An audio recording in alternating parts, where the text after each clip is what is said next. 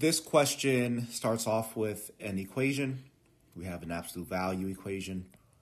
And then it says what positive value of x satisfies the given equation.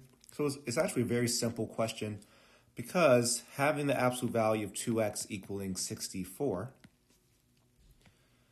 tells us that either we can have 2x equals 64 or 2x could equal negative 64. And in each case, right, we get a positive value here, but on this side we would get a negative value.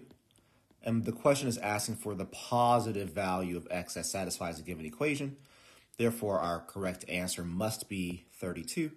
And of course, you could always plug that in to make sure, right? So 2 times 32 is 64.